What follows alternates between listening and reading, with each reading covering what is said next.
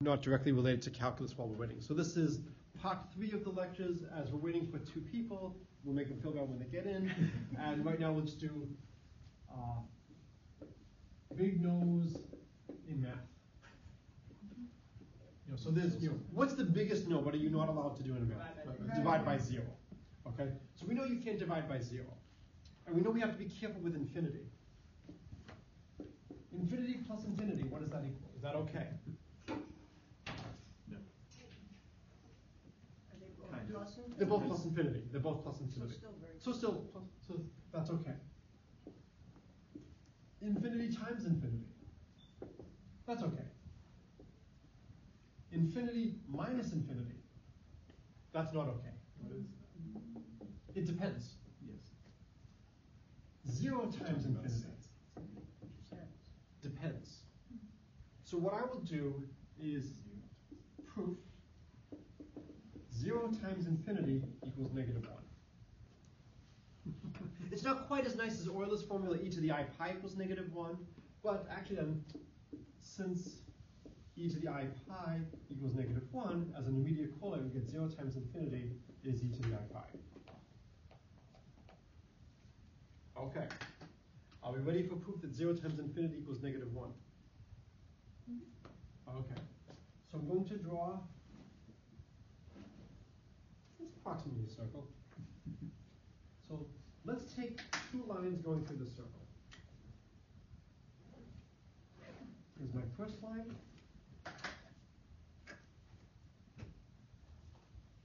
Here's my second line. And the slopes are M1 and M2. What do we know about the product of slopes of perpendicular lines? The -1. So we know that M1 times M2 equals -1 for perpendicular lines. There's no except. So then the question is, how would you prove this? So one thing is, if you use all the complex numbers we've been talking about, I'll leave this as an exercise. Let's say this angle here is theta. So you could write this point here as cosine theta, sine theta. And now for this point over here, this is theta plus pi halves. So this would be the point cosine theta plus pi halves, sine theta plus pi halves. And now we can calculate the slope. The slope of this will be sine theta over cosine theta. So M1 would be sine theta over cosine theta.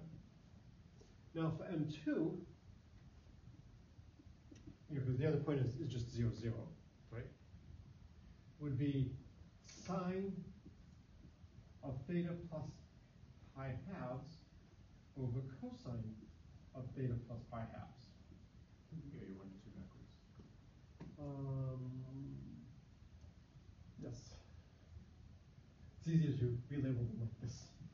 So we'll call this one 2, and we'll call this one 1. And now, in a remarkable streak of foreshadowing, earlier today we did angle addition formulas.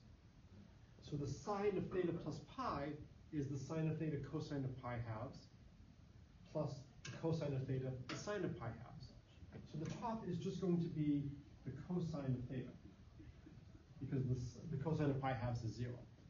For the bottom, we have cosine of theta, cosine of pi halves, which is 0, minus the sine of theta, sine of pi halves. So we have a minus sine of theta. And so now we see that M1 times M2, the sines cancel, the cosines cancel, and we're left with a -1. So this is a nice way to prove that the product of the slopes of 2 perpendicular lines is equal to -1.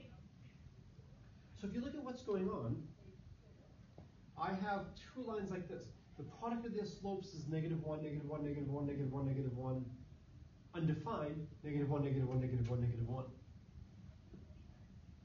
So the slopes are undefined when one line is horizontal and one line is vertical. What's the slope of the horizontal line? What's the slope of the vertical line? So 0 times infinity is negative 1. So in this particular case, that's the correct way to define 0 times infinity. Whenever you have infinities, you have to be careful. What do we mean by the product of the slopes here? Well, since it's negative 1 everywhere else, I have a function that's defined as negative 1 everywhere, but this one point. Let's just make it negative 1 there so it's a continuous function. So it all comes down to when you're doing limits like this, you can have things blowing up but compensating. So is that proving, or is that just let's just call it that? What it's saying is, in this case, what we mean by 0 and what we mean by infinity would come as negative 1. So for instance, imagine I'm giving you the limit as x goes to 0 of x times negative 1 over x. If I look at what's going on, well, at every moment in time, this is the limit as x goes to 0 of negative 1. And so it's just always going to be negative 1. What I want to do is I want to then interpret this as saying the limit of a product is the product of the limits. And I want to say this is the same as the limit as x goes to 0 of x times the limit as x goes to 0 of negative 1 over x. And I can't do that. The limit of a product is the product of the limits only if both limits exist. This limit doesn't exist. And that's why I have to be careful and I can't do it like this. So 0 times infinity is not really negative 1. It depends on what you're looking at. I'm really talking about something like x times negative 1 over x and taking the limit. I could have had x times negative 2 over x and I'd get negative 2. I could have had x squared times negative 1 over x and then I'd get 0. Or I could have an x times negative 1 over x to the 4th and then I would get infinity. So you're really taking indeterminate form and doing something to figure out, because all the Right. fall into indeterminate forms on the Right, and at any moment in time, as long as x is not 0, this makes sense. So this is just to prove that the 0 times infinity can be negative 1. If you're looking at the product of slopes of perpendicular lines, the product of the slopes is negative 1. And then if it's negative 1, when I get here, one slope is 0, one slope is infinity. And how should we interpret 0 times infinity? In that case, we can interpret it as just negative 1. Okay. So what I want to shift to next is the problem that turned me into a mathematician. So when I was an undergraduate, when I was a sophomore, I was taking a course in real analysis. And the book we use is a very famous book. It's Rudin's Principles of Mathematical Analysis. It's called either the Blue Book, because it has a blue cover. Yeah, we're not that original in our field. Or it's called Baby Rudin. Papa Rudin, or Big Rudin, or Green Rudin. It says Green Book on Real and Complex Analysis. These are very standard books that are used in a lot of schools all over the country. And this was the first time I ever saw Newton's method. I don't know if you've seen Newton's method to approximate things. So this leads to fractals. It's one of the best applications I know of tangent lines.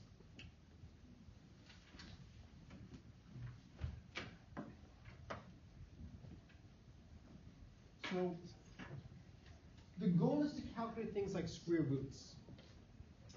Before we go to square roots, let me start off with a little bit more elementary mathematics and talk a little bit about how you do operations, and then work our way up to something as hard as a square root. Okay?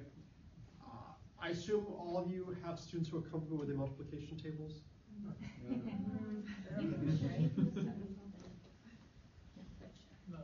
Most? Okay. How high can they go? The 12s, okay. So they still do, okay, the 11s aren't so bad, and the 12s you only have a few. So, but I mean, would they be able to immediately rattle off, what is, 9 times 12, or would they have to think for a moment? Yeah, I mean, I would think as well. I've got the 10s pretty well memorized, but, so they're dead, but their legacy lives on. The Babylonians. They gave us a lot of numbers that we still use. So, base 60. Why did the Babylonians like base 60? Well, 60 splits many different ways. It has a lot of factors. You can split into 2s, into 3s, into 4s, into 5s, into 6s. Not 7s, but not 8s, not 9s, but 10s, 12s, lots of ways of breaking up 60. We have 360 degrees in a circle. 60 seconds in a minute, 60 minutes in an hour. These are really nice numbers to divide. You said your students know through the tens tables and maybe most of the 12s? 7 can be tough sometimes. I'm sorry? The 7s can be tough sometimes. The 7s can be tough? Yeah. Okay, so imagine you are a young Babylonian scholar training for a career in finance, and you need to learn your multiplication table. The Babylonians are base 60. So their multiplication table is 60 times 60 is 3,600. So they have 60 digits? Not 60, 60 symbols. 60 symbols, yeah. Yes. And then what they might do is I don't remember exactly how they do things. They might do things similar to the Romans, where you use certain symbols together to build other numbers. But they had ways to represent it as the basic blocks because they were working base 60. Now, you can basically cut this in half by saying multiplication is commutative. So the order doesn't matter. X times y equals y times x. So how many multiplications do we really need to know? 18. Approximately 1,800. So it's approximately 1,800. It's about half of that. Now, unfortunately, it's not quite 1,800. So the first thing is, how many ways can you choose two distinct numbers? 60, the actual answer is I have to choose two distinct numbers from 60. And then I could choose the same number and I could square it. So this would be 60 times 59 over 2 plus 60. And so, what's the best way to multiply this? Well, this is 60, 59 halves plus 1. So this is going to be 60 times 61 over 2. And so this would be 30 times 60. So it would be 0, 1, 8, 18. But if I haven't. Oh, wait a minute. Oh, this is. I'm sorry, I made a mistake. Oh, this should be sorry. This should be a 3. So I'm doing 30. So this should be 3. It should be 1830. There we go. That's fine. So there's really 1,830 multiplications to learn. We have enough trouble getting our students to do on the order of 50 or 55. So the Babylonians had a very clever way of multiplying numbers. So if they needed to multiply x times y, there are two ways you can do this. It's x plus y squared minus x minus y squared divided by 4, or x times y is x plus y squared minus x squared minus y squared over 2. So if you expand this out, you get x squared plus 2xy plus y squared, x squared minus 2xy plus y squared. The x squared, y squareds cancel. You're left with 4xy up top. You divide by 4, you're left with xy. Similarly here, you're left with 2xy, you're left with xy. So instead of just multiplying x and y, what they do is they add x to y, then they subtract x from y, then they square them both, then they subtract, and then they divide by 4. Well, in this case, they add x and y squared, subtract x squared, subtract y squared, and then divide by 2. So you replace one multiplication with two multiplications, two subtractions, an addition and a division, or two subtractions, an addition, 3 squares, and a division. So they have to know all the squares. So they have to know the squares. But that's the key. Enough to know squares. So the idea here is the lookup table. So this is one of the big ideas in engineering. Rather than computing everything, you compute a few key values and you move from that. And so here, the idea is if we just need to know squares, well, that's only on the order of 60 things to remember. only 60, or maybe even 120 squares. Because x plus y could now be a little bit larger. But that's much better than 1,830. I see people, carrying around, notebooks or computers or laptops. Imagine carrying around these clay tablets. You're not going to carry all that. But on the order of 60 or 120, that's not so bad. And the idea is you reduce a complicated problem to a lot of simpler problems. And this is one of the big themes in mathematics. It's much better to do a lot of easy things than one hard thing. And so now we just have to store the values of squares and then we can look it up. So this leads to exact answers here. In general,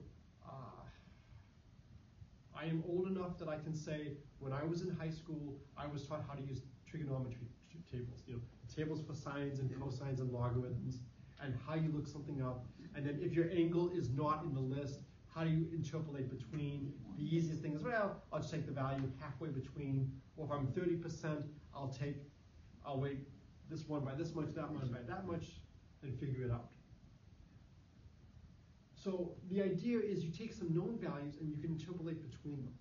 And then the interpolation is fast. The pre-computation is expensive, but you save it so you only have to do it once. Mm-hmm. So if you want to calculate something like sine or cosine, the computer doesn't have to know all the values. It needs to know a few key values and how to quickly interpolate between them. And that's sufficient. So this gives us how the Babylonians multiplied. So I want to talk a little bit about efficiency of calculations, and then I want to get to how you would take square roots. How many of you have seen Horner's method or Horner's algorithm? Okay, this is a fun one. As opposed to all the other boring stuff I do. So, how did the Babylonians get to that square? I feel like there's another whole story. I don't know who it was who had the insight to do this. Yeah, that's a big jump. It's an incredible jump. And you have Stalin's quote, might have been about World War II. Sometimes you have to take one step backwards to take two steps forward. That it is often easier to do a lot of sub-problems that are simple than to do one complicated problem in the beginning. Mm-hmm. And this idea of having a lookup table that you have to have a few key values learned, and then you launch from those. So much of what's going on with our phones and all the stuff around us is just taking stuff like that and just moving from those known points. Mm-hmm. A lot of it now comes down to doing things quickly. The first computer I remember using was a Timex Sinclair 1000. I don't know if anybody else used that. You had a cassette player that you would hook up to your computer and you would put in a cassette tape, and it would take 7 minutes to load what was called Flight Simulator. It was really circles and lines, but it kind of looked like a plane and you could fly, but it would take 7 minutes to load. Or you remember the dial-up modems and how long that took. There is a need to do things quickly. We get frustrated when it takes too long. When you're doing video streaming, you want to be able to send a small amount of information and have the computer at the other end extrapolate the image. And so the way a lot of images work is you have a screen and it's pixelated. And for each pixel, you have a red, green, blue triple. If you had to send the values of every single red, green, blue triple, this would be an enormous amount of information to send. Well, what we could do is, let's just focus on sending just the red triple, the red component. If we can figure out how to do red, we can then do green and blue similarly. And so we have values for each of these. So if you want, think of this as a function. And at each point, we have an integer between 0 and 255. We have our height. We have how much redness. So what we're going to do is we're going to do essentially a two-dimensional Taylor series approximation. And so instead of using 1x, x squared, x cubed, people often use sines and cosines, or they use other bases of functions. But what you want to do is you have this two-dimensional function that tells you how much red you have at the point x, y. And you want to approximate this function as a sum. Maybe I'll have n goes from minus n to n, a sum m goes from minus m to m. I'll say nice function phi n of x, nice function, phi m of y.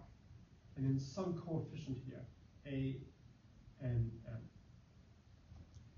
And so these are nice functions that the computer, I'm sorry? What's M and N? It's going to be like the number of terms. So for instance, maybe what I have is I'm going to use Taylor series, even though we would not use Taylor series, we would use something else. Maybe I have 1 plus, maybe I have a0 plus a1x plus a10x plus a01y plus a20x squared plus a11xy plus a02y squared plus dot dot dot. We wouldn't use those functions, but those are easier ones to just look at. And so what I'm going to do is I'm going to do a finite polynomial. And I can have a polynomial that's going to do a pretty good job of approximating this. And now, rather than sending all the pixels, all I have to do now is I just send these coefficients. And I send those coefficients. And the point is, your computer is not stupid. Your computer has a good processor. Your computer can do a lot of the calculations. So rather than sending all the information, take advantage of the fact that you have a computer that's intelligent. And the computer can then reconstruct this function, the red function, from this. Is it going to be a perfect reconstruction? No. But you don't need perfect. You need good enough for the human eye. Especially since people are watching things on smaller and smaller devices. The resolution on these screens is not perfect. My son likes to watch sports clips. We watch a lot of baseball sports clips, and where's the little baseball in this play? You can barely see it. So sometimes you might actually need more resolution on a small device because it's going to be so hard to see what's going on. But the idea is we just transmit a few numbers, and then the computer can reproduce the color image. And what you might often do is you might actually look at the change in red from one moment to the next. Because when you're looking at most movies, things don't change too abruptly. So a lot of this comes down to being able to do math efficiently. So in pure mathematics, we're often just happy if we have an answer. But in the real world, if it takes 14 years to get the answer, this is for the most part not practical. There's a couple of times when we have been in situations where we can actually wait a couple of years for the answer.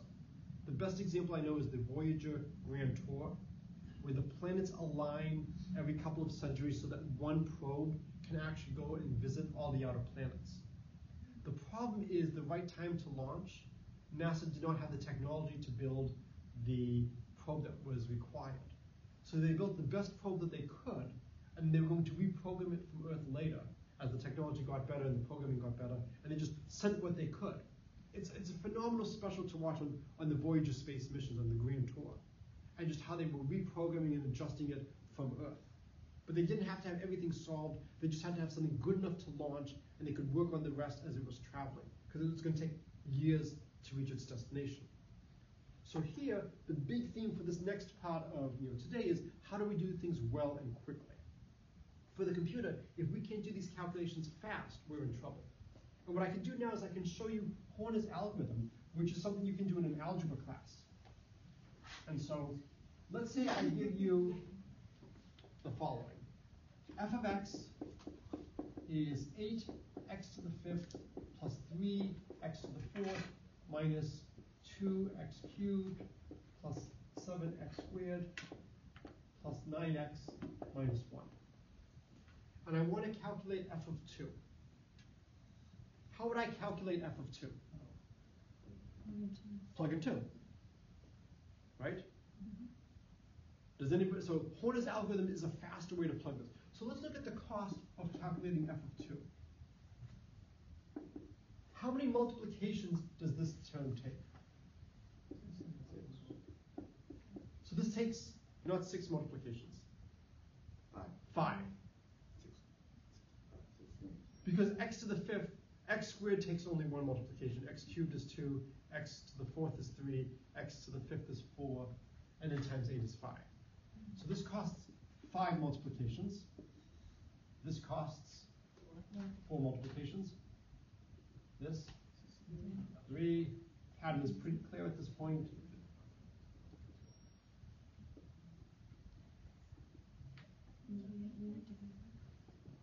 Was there a question or? I'm just asking if this is in the alphabet book that they use. It's not. There's also 5 additions, or generalized addition, subtraction is generalized addition. But addition is cheap relative to multiplication. As the numbers get really, really big, it's much harder to multiply big numbers than to add them. If you have 5-digit number times 5-digit number, you have to do on the order of 25-digit operations, whereas adding it's on the order of 5. So it's much, much cheaper. So I'm not going to really worry about the additions. What's 5 plus 4 plus 3 plus 2 plus 1 plus 0? Oh, that's the formula we just did earlier, right? So it's equal to n times n plus 1 over 2. So 5 times 6 is 30, divided by 2 is 15.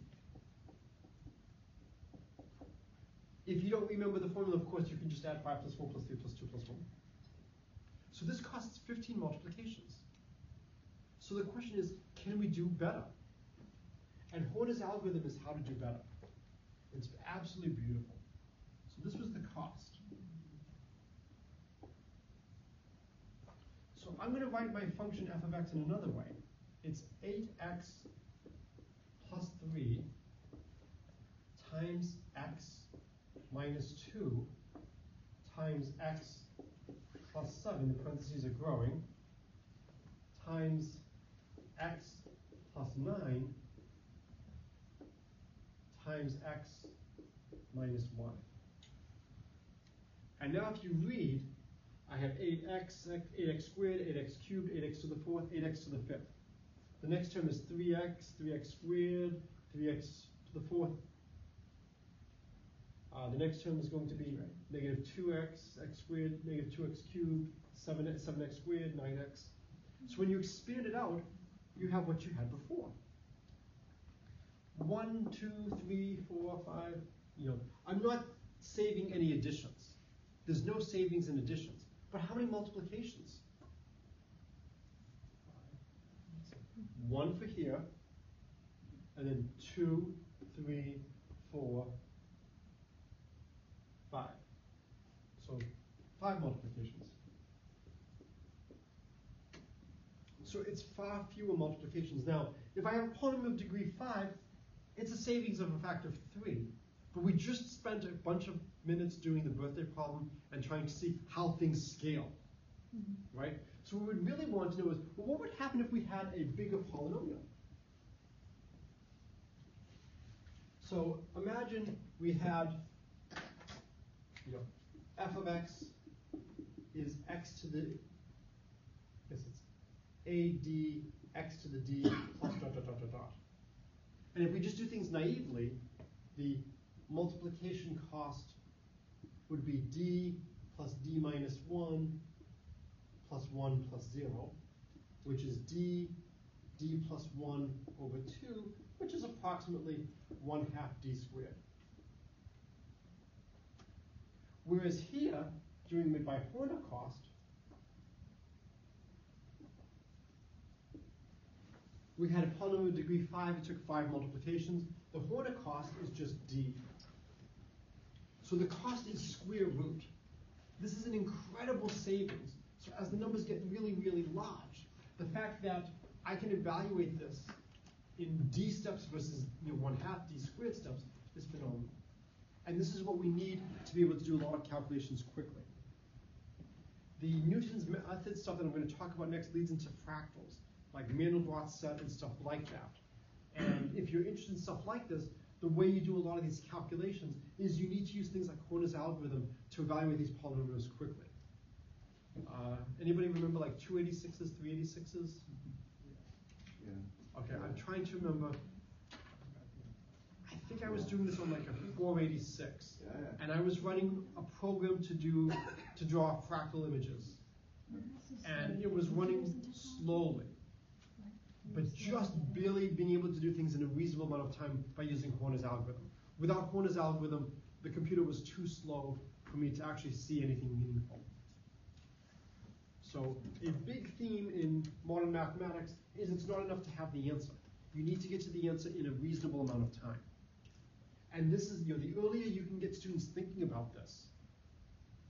We have calculators and computers that can do all this stuff for us. But do you want to wait for your video to stream? Do you get upset when it stops and has to think again? Yes. Although for me, that's when I actually get to talk to my son. So there's advantages. That 486 was also going to turn off in the middle of the processing sometimes. It's a little confusing. Blue screen. So in grad school, I was in grad school starting around 96. I had a friend who had a 286. And the reason he had a 286 was no viruses could run on it. Because nobody was making viruses with a 286 anymore. And he was right. But oh my God, his computer was slow. Okay, so this is Newton's method.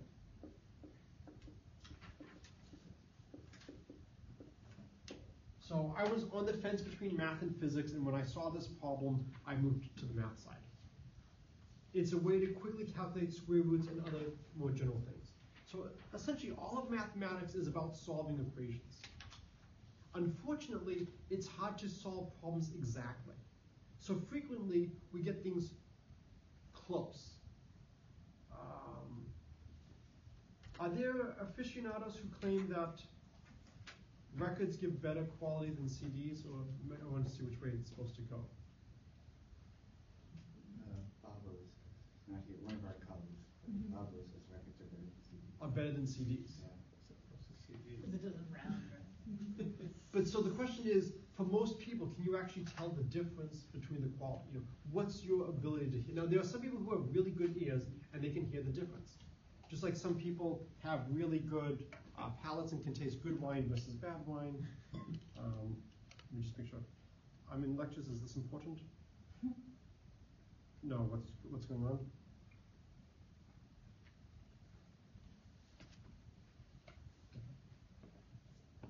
Okay. Okay.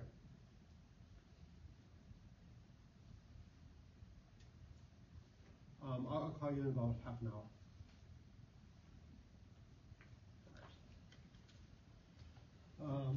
So Newton's method.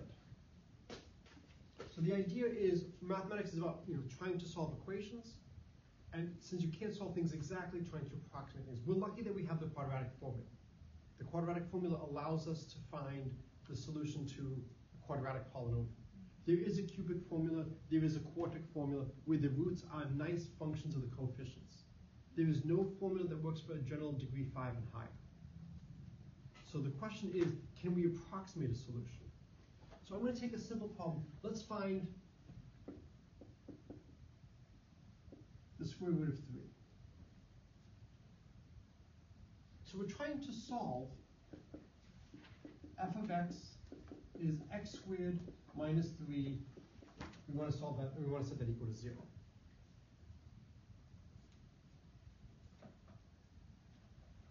Now, of course, the solution to this is just x equals plus root 3 or minus root 3, but I want to know what is the square root of 3. So here is the square root of 3. And so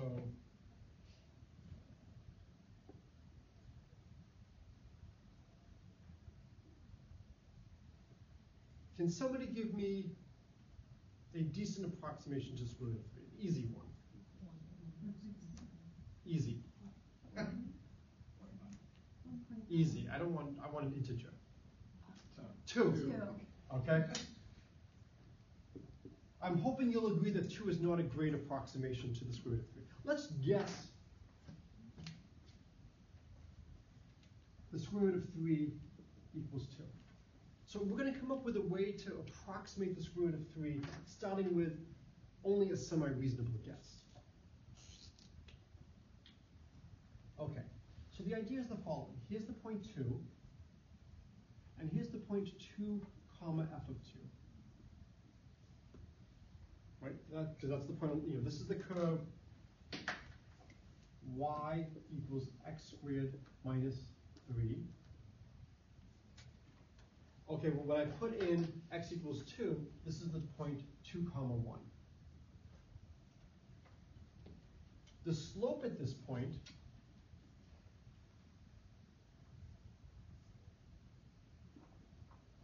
is f prime at 2. If f of x is x squared minus 3,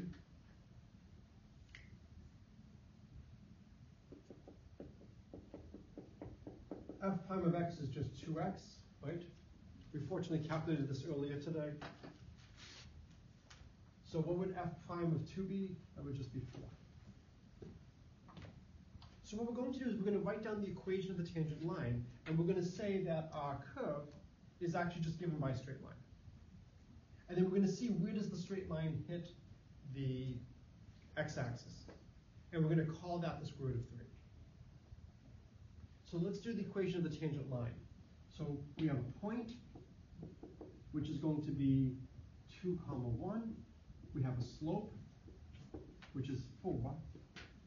And so the equation of the tangent line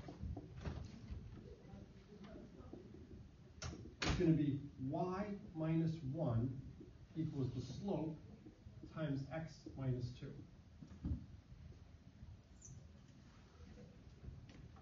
Right? So we get y is equal to 4x minus 8 plus 1 minus 7. So we hit the x-axis when y equals 0, and then x equals 7 fourths. Okay, so our first guess was 2. Our second guess, x1, the first real guess, is 7 fourths, which is 1.75. That's not a bad approximation to the square root of 3. Now, this is not going to be perfect. So what we'll do now is the method is called the shampoo method of mathematics. Yep, lather, rinse, repeat. So here was our initial guess 2. Here's our next guess, x1 equals 7 fourths. We just play the game all over again. We come back up on the curve, and then we draw. And then it's such a good approximation that it'll be very hard to see the difference between this and the next point. So what I'm going to do now is, rather than doing 7 fourths, or if you want I can do 7 fourths, or I can just jump to the general step. Let's just jump to the general step. So now, what do we have?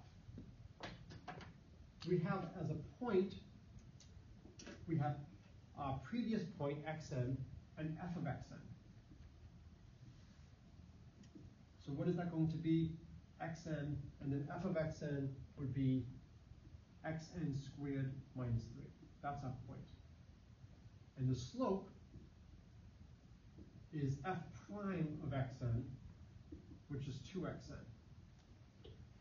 And now we can find the tangent line. So the tangent line is going to be y minus f of xn equals f prime of xn, x minus xn. Right? This is the equation of the tangent line going through the point xn, f of xn with slope f prime of xn. So we get y is equal to, I'll move this over to the other side, f of xn is xn squared minus 3 plus f prime of xn, which is 2xn, x minus xn. So now we want to find where it hits the x-axis. That's going to be the point y equals 0, and then x equals xn plus 1. So hits x-axis at xn plus 1 when y equals 0. So we get 0 is xn squared minus 3 plus 2xn, xn plus 1 minus xn.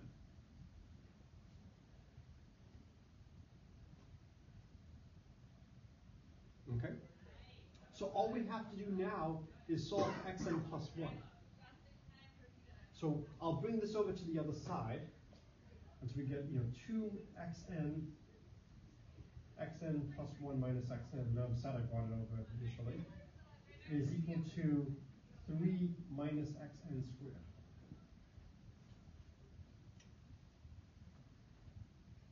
I divide by 2xn, and so I get xn plus 1 is equal to 3 minus xn squared over 2xn. Oh, this is xn plus 1 minus xn.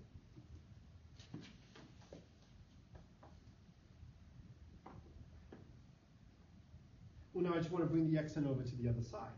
And so then I get xn plus 1 is 3 minus xn squared over 2xn plus xn. Hi? You look like you have a question.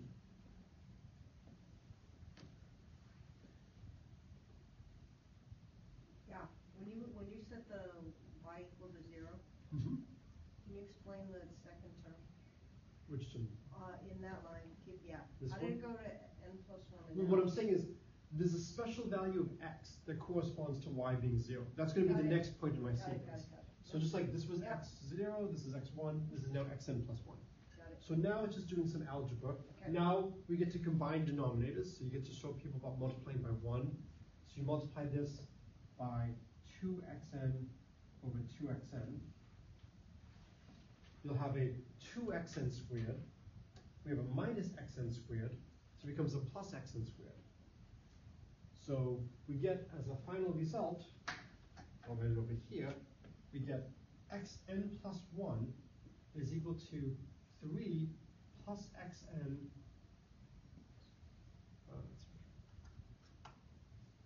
squared over xn. So a better way of writing this is it's xn plus 3 over xn. And the reason I like to write it like this is you see this is where you were and this is where you move. So what's nice about this is if you start off with a rational number, all of your subsequent numbers will be rational. They'll all be rational approximations to the square root of 3. There's a lot of math about, does this work? Does it get closer? So if you were really, really lucky, what value would you have for xn? Square root of 3. So if xn, oh, and I dropped, there's a 2 downstairs. There was a 2 downstairs. Yeah, because I'm doing Yes. this. Yeah, I know. Wait a minute. Yes. I've missed something. Thanks. Yep. It's 1/2 of this.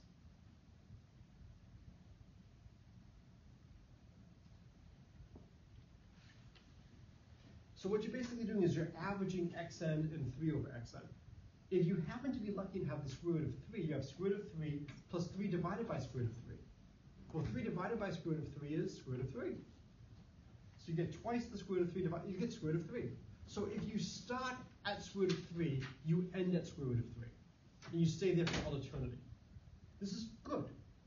If you happen to guess the right answer, you're not going to move away and go to something that's wrong. Then the hope is that if you are not at the square root of 3, you get closer. Okay? And so what you can do as an exercise is you can then see what would happen if you put in more things. So right now we have 7/4. So we can calculate what the next term would be. It would be, so x2 would be 1/2 of 7/4 plus, we have 3 over 7/4, which would be 12/7. So this is 1/2. Let's cross multiply. So it'll be 49 plus 48 over 28. All right. You might remember the 49 from earlier today. All right, 49 plus 48 is 97. So we have 97 over 56. Does somebody want to calculate 97 over 56? Excellent. 1.7321. And then, you want more? Yeah. Okay. No, that's 4286. okay. And what's the square root of 3?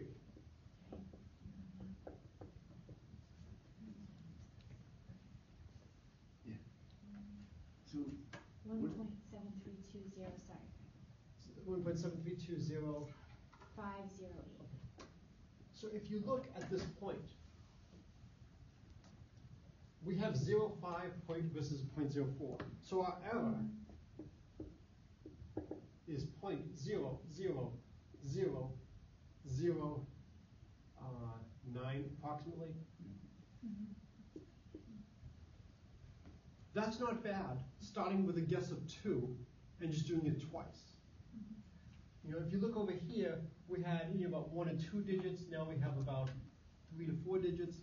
You double the number of digits of accuracy every time you do this. So when you teach this, do you use spreadsheets to show? I use spreadsheets. I normally have a screen that I project that has the numbers there, or I have the numbers written down in front of me, and I just go through this. And I tell them, you can change the numbers, you can change the starting point, and you can see how quickly it's converging. And it's phenomenal how fast it's converging. So as homework, you should calculate x3 and x4. But if you do, as you said, if you do as a spreadsheet, you have a formula for the next block in terms of the previous. Excel would love something like this. And so you can calculate these very easily. And by the time you do 3 or 4 approximations, it's almost perfect.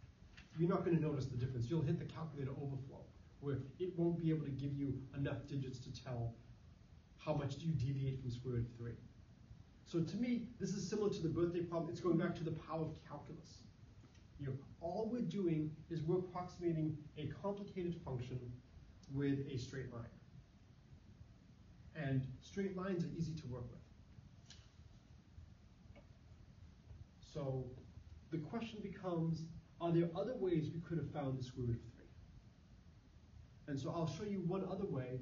Hopefully it will end just as the pizza arrives, and you'll be impressed with the incredible, well-prepared timing. But instead of doing the square root of 3, if I wanted the square root of 5, all that would change is this 3 becomes 5. If I wanted the square root of 9, well, really shouldn't be going through this for the square root of 9. Right? What if you wanted the cube root of 3, or the 5th root of 3? All that would change is this function would now have a 5th, and over here, instead of having 2xn, I would have something else. And so the algebra becomes a little bit more involved as a nice exercise. So if you're teaching this, you could then ask students, what would happen if I wanted the 1/3 root or the 1/5 root? It's not really worth calculating the 2/3 root, because if you can calculate the 1/3 root, you can square it. So you can ask those questions as well. So this is Newton's method. I'm going to show you another method called divide and conquer. Divide and conquer is very popular in a lot of computer science classes. And we'll compare the two.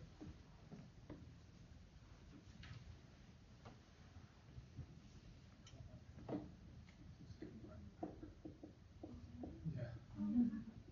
Are you covering divide and conquer now, or? No, this is my thesis title was Divide and Conquer. Ah. Clever. Okay. So here's the idea. Let's say you have a function that's continuous. And this is where it would have been nice to have actually covered the intermediate value theorem earlier today. But let's say you have a continuous function. And the function is positive at 0, and the function is negative at 1. What can you conclude? It's 0. It's got to hit 0 somewhere in between. So we divide the interval in half. And let's say it's positive at a half. What can you conclude? Between a half and 1. So there must be a 0 between a half and 1. What about between 0 and a half? I'm sorry? Can't tell. Sure. So there's a nice joke. A physicist, an engineer, and a mathematician are traveling on a train in the Scottish countryside. And they spot a black sheep. And the engineer, sorry, I'm going to be making fun of engineers. The engineer says, Scottish sheep are black. And the physicist goes, no. You cannot conclude that Scottish sheep are black. All you can conclude is that this sheep is black. And the mathematician goes, no. All you can conclude is there exists at least one sheep in Scotland, which is black on at least one side. So you have to be extremely careful in terms of what you are claiming. We know there must be a 0 between 1/2 and 1, but we don't know about anything else. Now let's take the point 3/4 and let's make it negative. So now we know that there's a 0 somewhere between 1/2 and 3/4. So this is 4/8, this is 6/8, so I would try 5/8. And if it's positive here, so every time we divide the size of our interval in half. So the error decreases by a factor of 2. So computer scientists do not understand ancient Greek and Latin. How many megabytes are in a gigabyte? We debate this all the time. What do you mean debate? There's no debate. The number of megabytes in a gigabyte is fixed. Is it 1,000 or 1,020? It's 1,024. Yeah. So, does that make lunch? I was teaching them?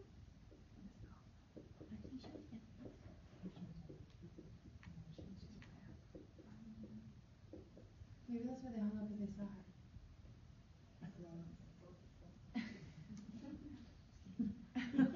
So 1,000 is almost 1,024. So computers love base 2. So 2 to the 10 is almost 10 cubed. So what this means is every time we do divide and conquer, we have our error. So every time we do this 10 times, we improve our accuracy by 1/1,000. So we get 3 more decimal digits every time we do 10 divide and conquers. So what that means is if I wanted to get the square root of 3 to 3 digits, I would have to basically be doing divide and conquer 3 times in the interval 1 to 2. Or sorry, not 3 times, 10 times. If I wanted to get another 3 digits, I would have to do another 10 for about 20 times. Newton's method, basically every time you do it, you increase the number of digits of accuracy by doubling. So if somebody has a calculator or computer right now, what we can do is we can just plug in 97/56. So we would just calculated x2, so x3 would be 1/2 97/56 plus 56/97. So it would be 97 squared. Oh no, I'm sorry, but it's going to be 3 divided by that. So it's times 3. Plus 3 times 56 squared over 2 times 56 times 97. So that should be our next approximation for x3. I think I forgot to print out, I had calculated these ahead of time, but I think I forgot that piece of paper. And so the question is, how many more digits are we going to get from that? And so we have square root of 3 was 1.7320508. And that is what, And 1.73. Okay, so x3, Yeah, 1.73. 1.732. No. 05081. All right, so now I have to go back to the people who calculated square root of 3 and say I need more digits. With just 3 approximations, 1, 2, 3, 4, 5, 6, I'm getting at least 7 digits correct. It's phenomenal how well Newton's method works. This is something, as you said, you can do with spreadsheets. You can show it to the students. This is the power of calculus. This is the power of approximating a nonlinear function with a linear function. And then what you do is you do your approximation, you see where you land, and then you correct. And then you get your next approximation, and you see where you land, and you correct. And you keep going like that. And so, one of the big questions is, why does Newton's method beat the crap out of divide and conquer? It's not even close. I mean, divide and conquer, I would need 20 operations to get 6 digits. With 3 operations, I've got 7. And the further you go, the worse divide and conquer loses. So it's worth stepping back and thinking, divide and conquer it's It's a nice method. I hear some people even write, theses based on it, or its cousins. It's got to have something going for it that Newton's method doesn't. So it's worthwhile being very explicit in what are you assuming. If I want to do Newton's method, what do I need to use? Differentiable functions. I need to know differentiability. I need to know calculus. Not all functions are differentiable. Or not all functions have derivatives we understand. All I need to do here is be able to determine, are you positive, are you negative, or you're zero. So the amount of information you need to make divide and conquer work is significantly less than the amount of information you need to make Newton's method work. It has to be continuous. Well, if you're differentiable, then you have to be continuous. No, but for your divide and conquer. Divide and conquer, you have to be continuous. That's all you need. Yes. So divide and conquer needs a continuous function. Newton's method needs a differentiable function.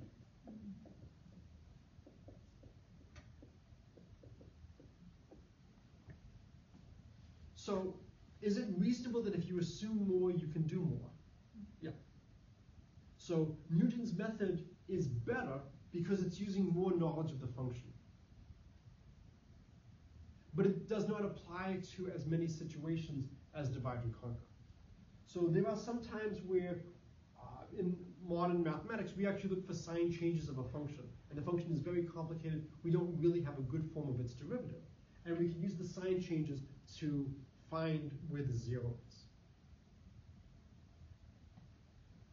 Okay, so what I like about this problem is it's a nice application of calculus, and it really emphasizes the need to do things efficiently. And, I hope that means lunchtime. How's Carolyn? Hi. Yeah, Carolyn, but Jill's room, yeah.